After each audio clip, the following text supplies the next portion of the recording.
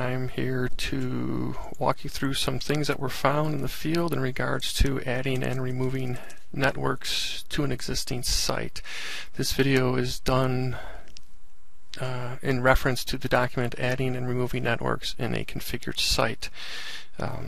Between the two, you should be able to figure out how to fix the problem. This is something you can watch while you're looking at the document. Okay, so first I'm going to log into the system as admin, and I'm going to do a set network. Oop, I need to spell that right.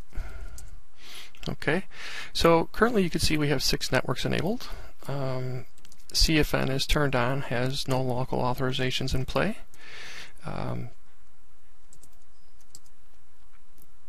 T-check is set up with no network or local authorizations enabled. EFS is turned on, and notice option 7 is enabled for local authorizations. TCH is also turned on and configured for local authorization. And the last network is bypass, which of course you cannot do local authorization, is not configurable from the command line. Okay, now we also have the fleet table set up with all 7 networks. But the customer comes along and has decided to remove CFN from his network configuration. So what we're going to have to do is we're going to have to go into Artware with an option file provided by OPW to remove the configuration from the network for CFN. Okay, so I'm going to go off and do that, and we'll get back to you in a minute. Okay, we have now returned back from the site controller after uploading the options files from Artware. We're back in the terminal now. We just recovered from a reset. I'm going to log back in as admin because you need to be there to get into the site controller for the settings. Okay, so now we do set network, and you can see that the CFN network has gone. Okay, but what has happened is all the networks have shifted up on the references. So T-check happens to still have local authorizations turned on. EFS no longer has local authorization turned on because it shifted up into where T-check was and did not have it. And if we go to look at TCH, we can see the local authorization is still turned on because the EFS network had it enabled. Okay, here's where the problem comes in. If you notice bypass, we now have local authorization enabled. Under normal setup for the UI, this is not possible. So you must make sure that you come back in under bypass and reconfigure the system to ensure that you have the appropriate networks or settings configured accordingly. Notice the merchant ID on bypass has also been lost.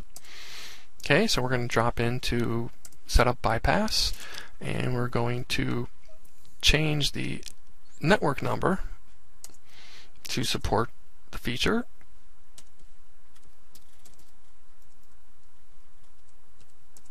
And we set that up, and we come back in the bypass. But bypass still has local authorization enabled because by default I cannot turn it off. So you're now stuck in a predicament where the network always has local authorization turned on. This creates a problem for the site controller because you now cannot disable bypass local authorization.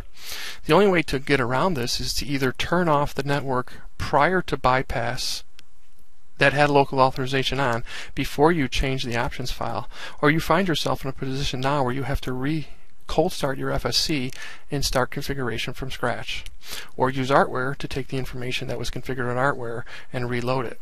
But you also have to be cautious in Artware that the network references and indexes are reversed. Okay, so now we're going to go into the fleet table, and in the fleet table you can see that the CFN network is still available for the network configuration, and the bypass network is also there, but it has the wrong reference in the second column referencing the network indexes. Bypass is now network 5. So what we're going to do is we're going to go in and we're going to remove bypass from line 8, and we're just going to delete that row, and we're going to go, oh, let's just read line 6. Okay, so we're going to take line 6, which was previously CFN, we're going to reconfigure that to bypass. And it's going to ask us if we want to change network information and preserve, or change the number and preserve. And we say yes. What's happened now is we've created a scenario where the bypass network 5 is still reflecting to CFN, but it also shows us that we are using the ISO table with an offline reference of 50, as you can see here. This is also not a good thing because your references are broken. Also notice that TCH is also referencing network 5, which is also saying CISO and $auth, which is not available from TCH. So if we go into the TCH network setup and tell it we want to change this and do preserve network information, we can now see that this TCH network is properly configured and has the right information in it with the phone numbers. But there are other references above where EFS, which moved, is also now on the wrong network. I can easily change that to reference 3 and keep that information intact, as I believe. But other changes affect the fleet table. So you can see now the numbers and information has been lost.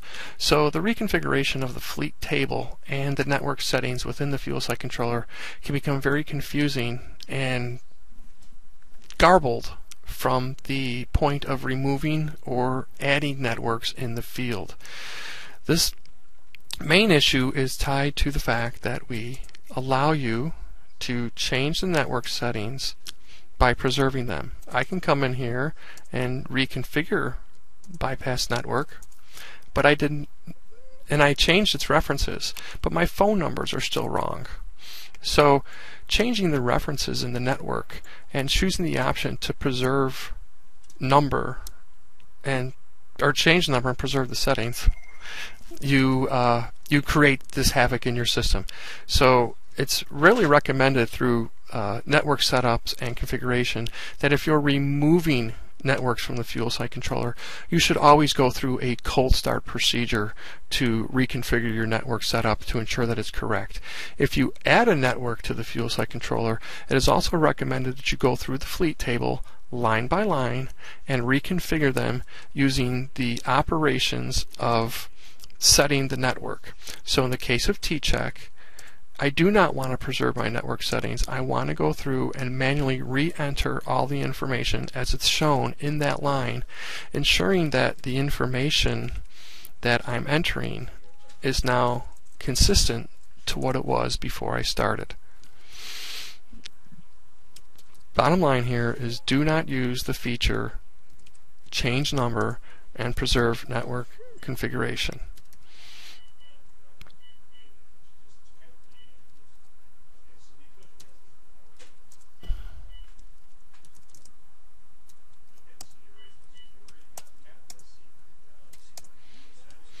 So now as you can see that my networks are reconfigured correctly with the right numbers and the information showed my EFS network that I lost the primary and option phone numbers.